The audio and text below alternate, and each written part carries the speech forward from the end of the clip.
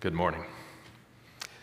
We are back to our Kingdom Come series, and I'm going to begin a set of 4 messages that were meant to happen in November, but in light of what we've been through as a church family, I thought we would launch into them this week. And we're going to think of them along the line of this theme, and I am frozen. Let's try this again. We're going to talk about kingdom kinship. I didn't realize that Godfrey was going to speak on this theme as he introduced communion this morning. But if you have a Bible, I hope you have a Bible or a device, and please open to Colossians chapter 3. And we're going to look at 2 verses that will help us think about what it means to live in relationship here in the church and in the kingdom of God. It's a huge aspect of scriptural teaching for us. The way that we relate to other people, to the church family, to the world around us, is a crucial aspect of what it means to be a follower of Jesus. Much of the New Testament is instruction for us about how we live together with other people. And so here are the messages that we're going to be looking at in the next 4 weeks. Today we're going to think about relational resilience. Next week we're going to talk about anger. And then we're going to talk about reconciliation, and then we'll finish up on November 10th with forgiveness. I created this word diagram to describe what many of us have felt and experienced in our relationships with other people. There's nobody in this room who has been unscathed by the relationships that you have had in your life. All of us have experienced these things. Many of us, if not all of us, have committed some of these things, some of the sins that are listed here, some of the unhealthy ways of relating to others. We have done these things, and we have experienced these things. A huge grief for me as someone who's been in ministry for most of my adult life is to witness again and again the way that Christian relationships break down. I know of far too many people, thinking back to the COVID years, who, because of whatever happened during COVID or whatever their view was or somebody else's view, professing Christians who just quit church. To this day, they're not here. And they just couldn't take what happened. And to this day, they haven't forgiven, and they haven't made it right, and they haven't sorted that out. And they're just living in this state of relational dishealth. It's just so important for us to see what God teaches in this area. And I want us to see what Paul teaches the Colossian Christians. Here in this book of Colossians, Paul is writing to believers that he'd never met. He'd only heard about this church. Others had been there, shared the gospel, people had been saved, a church had begun. And Paul has heard about this church. He's heard really good things about this church, and he's encouraging them about that. He's also heard about some false teaching that is attempting to infiltrate this church, and he's warning them about that. But in both cases, the thing that he's emphasizing in Colossians is Jesus. And he wants them to see how great and awesome Jesus is, and we're going to see that in these 2 little verses as well. But here he is instructing these new Christians as a kind of pastor concerned for their souls, for their well-being. Look at what he says in verse 12. Colossians 3:12. Therefore, he says, as God's chosen people, holy and dearly loved, clothe yourselves with compassion, kindness, humility, gentleness, and patience. Bear with each other and forgive one another if any of you has a grievance against someone. Forgive as the Lord forgave you. It's a short passage. Can I read it again for us? Ask God to minister these words to your own heart. Therefore, as God's chosen people, holy and dearly loved, clothe yourselves with compassion, kindness, humility, gentleness, patience. Bear with each other and forgive one another if any of you has a grievance against someone. Forgive as the Lord forgave you. Relationships work in 2 directions. One is, it's the direction that comes from me to you. It's It's the way that I live towards you in relationship. It's my behavior, my attitude, my conversation with you. That's one direction. The other direction is the way you relate to me and what I receive from you and what the things that you say to me and your attitude towards me. And then it's the way that I receive that and whether I accept it or not. Relationships move in these two directions. There's three things that our passage shows us that are absolutely crucial for relational resilience. Number one is our identity. Number two is our attitude. And number three is our behavior. Many of us would be inclined to jump to number three and think that, well, when it comes to having healthy relationships, it's all about how we behave toward one another. And of course, that's really important. But here Paul is showing us that the first two are crucial. In fact, one of the reasons we don't get to number three or we don't do number three well, we just don't behave well, is because we don't properly understand our identity as followers of Jesus. And we haven't properly absorbed or received the transformation of our character and our attitudes that God intends for us to have as His people. So let's look at these three things, and we'll begin with identity. Three things that are mentioned here in verse 12. Maybe you noticed them. And he's describing the Colossian believers here. Three things. First, he says, as God's chosen people. Then he calls them holy. And then he calls them dearly loved. Three things. Here's an easier way to remember them. Chosen, changed, and cherished. If we're going to have healthy relationships with other believers, Paul's saying you need to understand this about yourself. Your identity and your understanding of your identity is so crucial.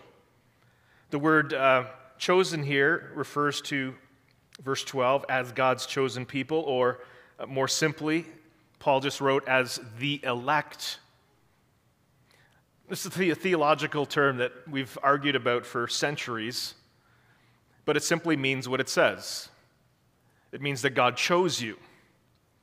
If you're a follower of Jesus here today, if you're trusting in Jesus Christ, if you've repented of your sins, if you've been born again, why is that?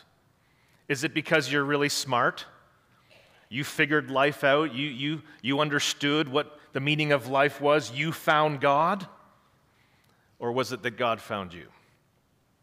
And theologically speaking, what Scripture helps us understand is that if you're a follower of Christ, understand this, it's not because you chose God, although you did, but it's first because God chose you. And Scripture would teach that even before the foundation of the earth, God already saw you. He already had His eye on you. It's like God was looking through the centuries and He saw this orphanage with a bunch of dirty, messy, snotty-nosed kids. And through all the centuries, he saw into that orphanage and he saw you. And before the foundation of the earth, He chose you to be His child. That is the teaching of Scripture. That is what election means. Some people say, well, it's because God looked ahead and knew that I would choose Him. Well, I suppose that's true, but that's not the meaning of this terminology. God in His sovereignty, before you ever knew Him, before you were even alive. And remember here, God has chosen you knowing what you would be and what you would do. How many of us struggle in our relationship with God and we think, how could God love me in spite of all that I've done? Well, He did. He chose you knowing all that you would do and all that you have done.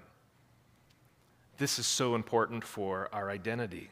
We are chosen by God. Then He says, you're holy. Sometimes the English versions of the Bible call us here in this word, we are saints. It means that we have been set apart. And of course, Scripture says that God is holy. It makes sense when we think of God being set apart. What we mean by that is that He is different than everything else and everyone else. He's not like us. He's sinless. He's perfection. He is holy. How can it be that God calls us, me and you, in spite of all of our ongoing weaknesses and failures, And yet now in Christ, as believers, he says, no, you are holy. Present tense. You are the holy ones. And it's because we have moved in our position from sinners who are separated from God, placed now into the righteousness of Jesus, into the very family of God. He has made us like Christ, given us the very righteousness of Christ. And so because of our standing, he can call us holy. It's not because we've been perfected yet, but our standing before God is one of holiness. Now, of course, when God changes our standing, his intention would be that our behavior, our character would begin to be transformed, and Scripture teaches that as well. We are the holy ones because God has made us holy, but also because he is making us holy. He's transforming us into holiness. I wonder how much we lean into that. Are we participating with God in this transforming work that he's doing as he has made us holy, but is still making us holy? And then, of course, we find out here that we are cherished, dearly loved, Paul writes. God loves you. Why is this important, by the way, when it comes to our relationships? What are the major hang-ups? What are the things that we struggle with that cause us then to struggle in relationships? I'll give you two. This is simplified, but two that I can think of right off the top. The first major problem we have in our relationships is that we have pride. And isn't that why we look down on other people? Isn't that why we judge other people? Because we think, I've got this. Like, if everyone could just be like me, life would be so much better. And we can't put up with people who aren't like us. And why can't you see it my way? And at the root of all of that is a pride that thinks I'm right and you're wrong and I'm better than you. And so we struggle in relationship because of that.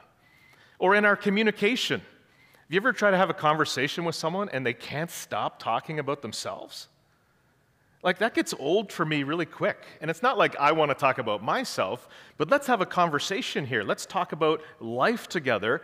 But here's a person who just can't stop telling you about them. It's hard to have a relationship with a person like that. That's a pride issue. Think about how these three things address that. I mean, God intends for us to be amazed when we think about the fact that we are chosen. It's meant to bring security to us, and it's meant to bring worship. How could God choose me?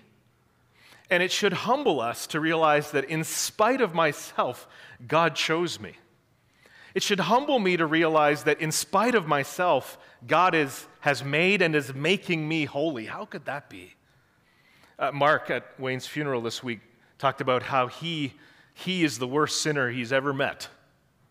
How is that? It's because he knows his own sin better than he knows yours and mine.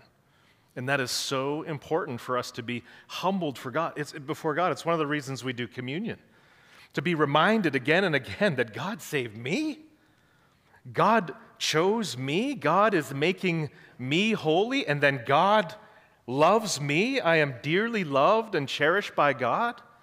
It is meant to be a pride-melting, a pride-destroying truth that would transform our lives and make us healthier in our relationships. Pride is one of the major roadblocks in our relationships. Another one is fear, or call it insecurity. Many of us struggle with shyness. Sometimes shyness is rooted. Sometimes, I know it's personality, but a lot of times it's rooted in fear. That I'm afraid for you to see the real me. I'm afraid to get too close to you and I might say something wrong or I might do something that you think is stupid. You might laugh at me. How many of us, there's very few people, even people who are strong and sure of themselves, have experienced this kind of fear in relationship. Do you see how these three things provide the kind of security? I was thinking about how as a kid, and just full disclosure here, I had one of those security blankets. I mean, I was a kid. It had the silk edge. Anyone remember this back in the 70s?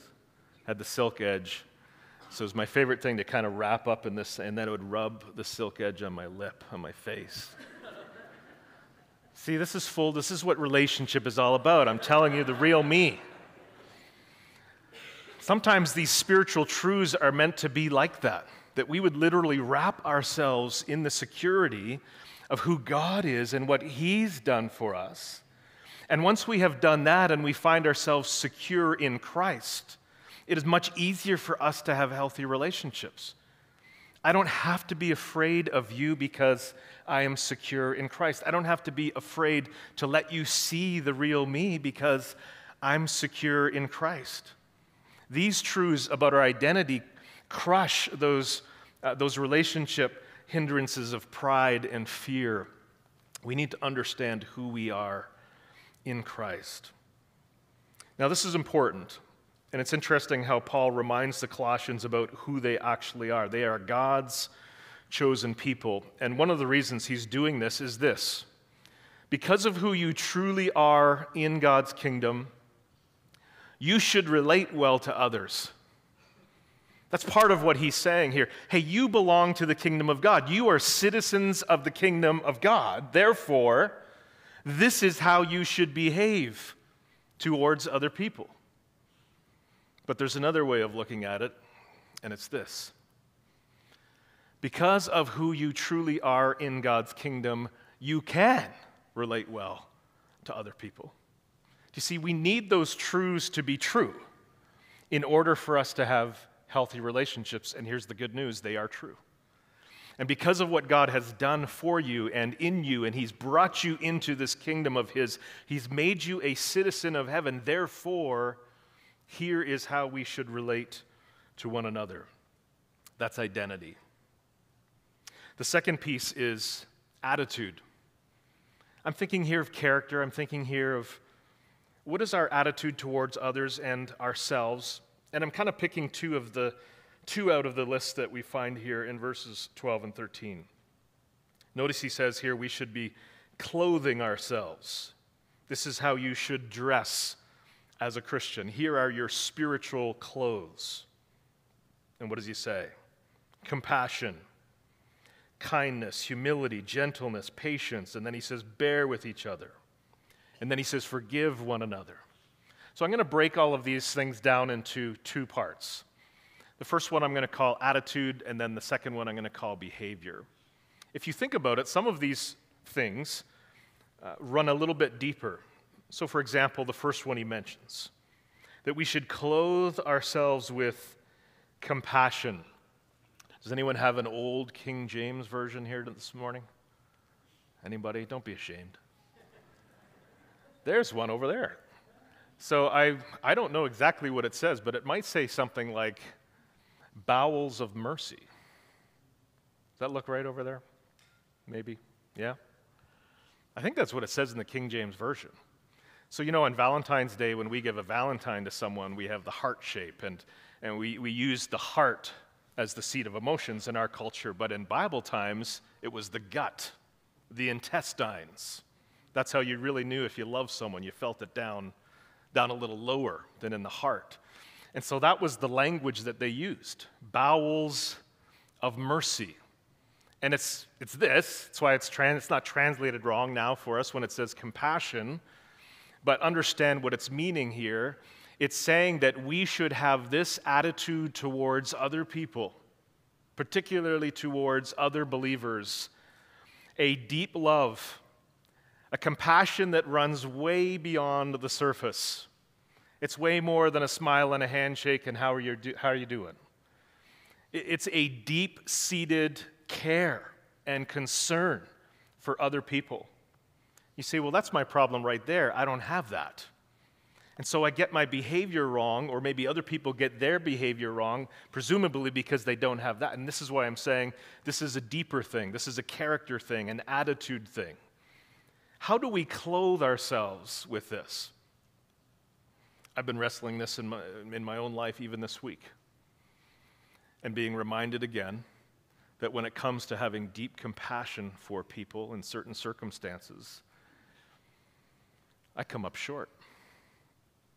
And I look into my heart and I feel like I don't feel towards this person the way that I ought to feel. And then I'm reminded that this whole thing, this whole Christian thing, this whole salvation thing is a supernatural transformation that only God can produce in me. It's the reason that I needed to be saved in the first place. Scripture says that I fall short of the glory of God. Yeah, the glory of his compassion. I fall short of that, and therefore I was a sinner who needed a Savior, and praise God, he has saved me, but now I'm finding that I need that transforming work. It's a deeper thing. It's a heart thing. He says that we should have compassion toward one another. Let me pull out another one. It's the word humility. Compassion, kindness, and then humility. We've talked about pride already. Where does humility come from? And how do we get our hearts transformed to see ourselves in the right way? You see, sin has us sitting on thrones. That's what we do in sin. We rise up in rebellion against God. We think we're better than God. We think we know better than God. We're going to do it our way. We think we're better than other people. That's pride. But to relate well to other people, I need to be low. I need to have a humility. And it's got to be deep from within, that I'm not just playing this. And I've played that game where you act humble towards someone that you actually think you're way better than. But from deep within, to have this idea that when I see you, I see an object of my love, and I see a person that I want to serve. Like, genuinely, I want to lower myself. I want to take a lower rank. That's what humility is all about. You rank higher than me. Let me serve you. And Paul's describing here something that's real. We're not playing here. We're not acting. But it's actually become true in our hearts that we love each other from the gut with deep compassion. We humble ourselves before one another. And how does this happen? Well, we've already seen that it only happens through the supernatural work of God. It comes through salvation. When those first three things are there, because of my identity, these things can be true. Because he chose me before the foundation of the earth. Because he's made me holy through Christ, through salvation. It's only because of that these things can be true of me. And as we know, it's a process. But isn't it interesting how Paul writes to us here in God's word and says, put on these things.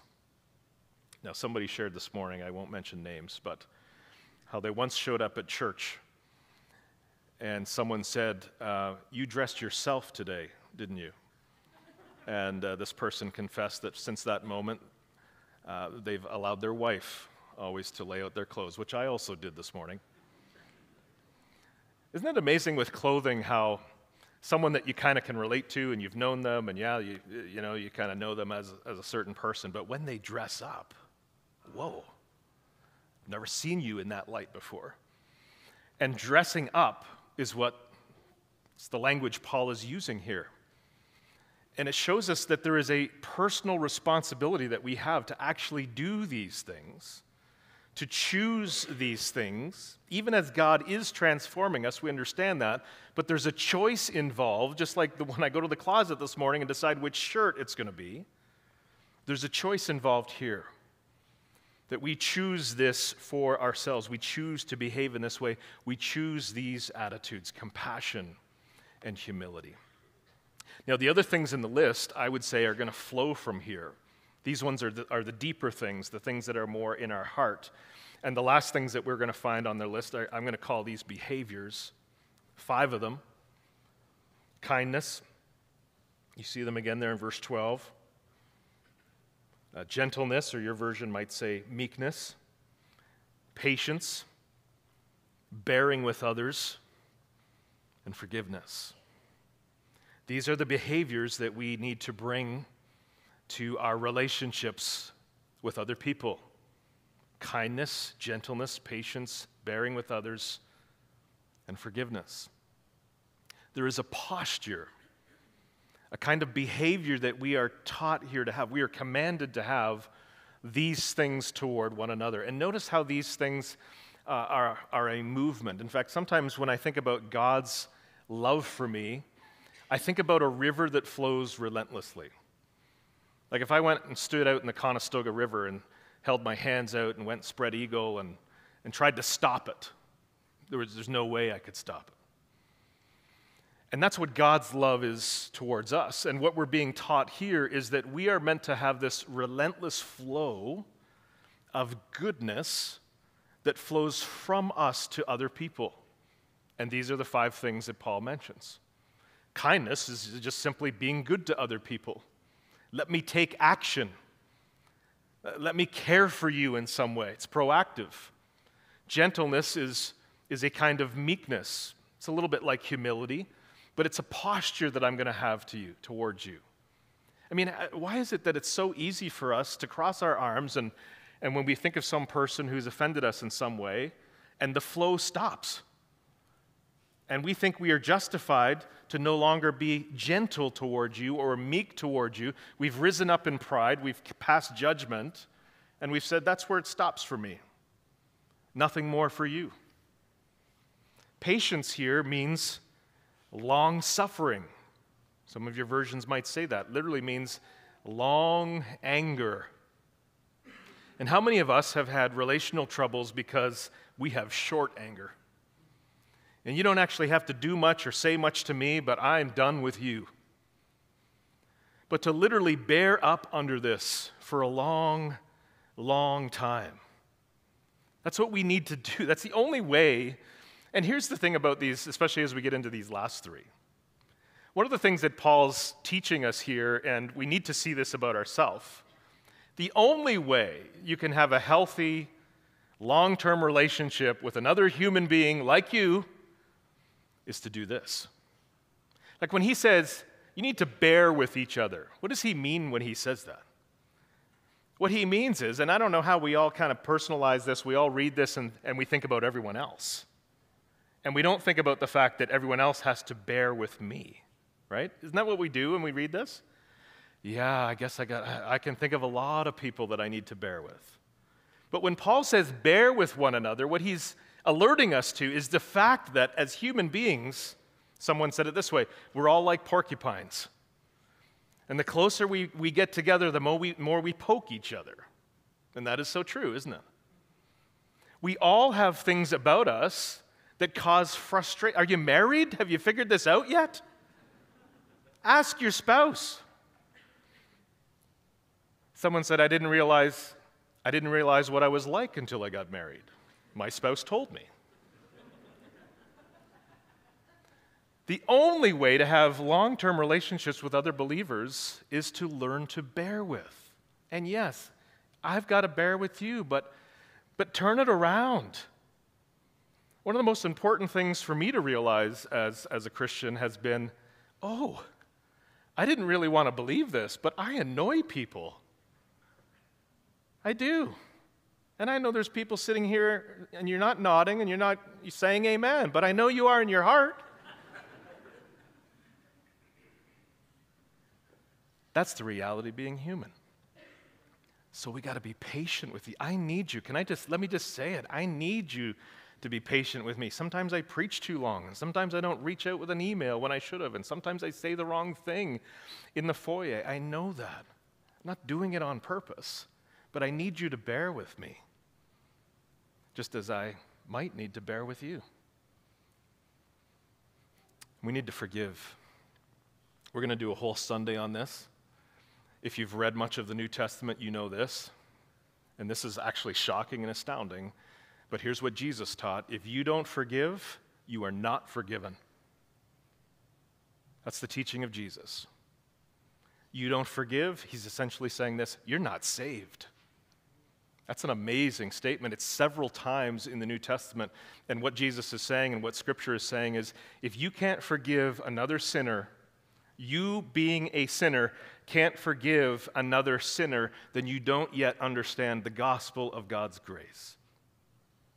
So forgive. This is our behavior. We choose these things. They flow from within, from the reality that God is transforming us. They flow from our identity, the reality of who we are in Christ. Look again at that phrase in verse 13, and I'll put it on the screen here for you. Here's the teaching of Paul.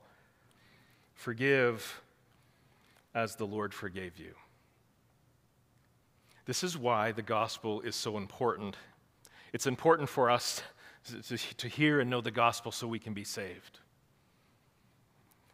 But the gospel is important because you can't live the Christian life unless you live in celebration moment by moment of this reality of what God has done for you.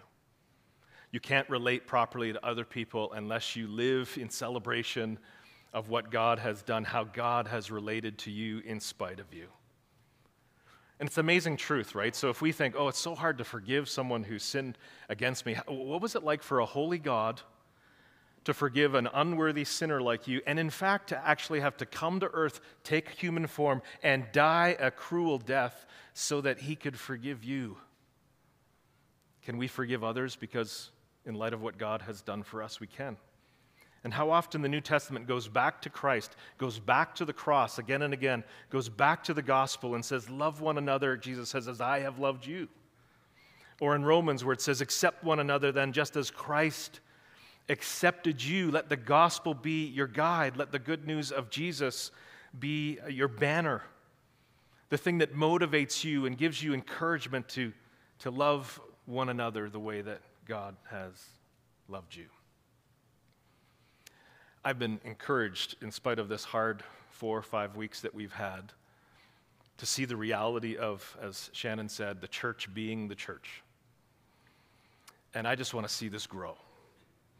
I want to see us be a church of relational resilience.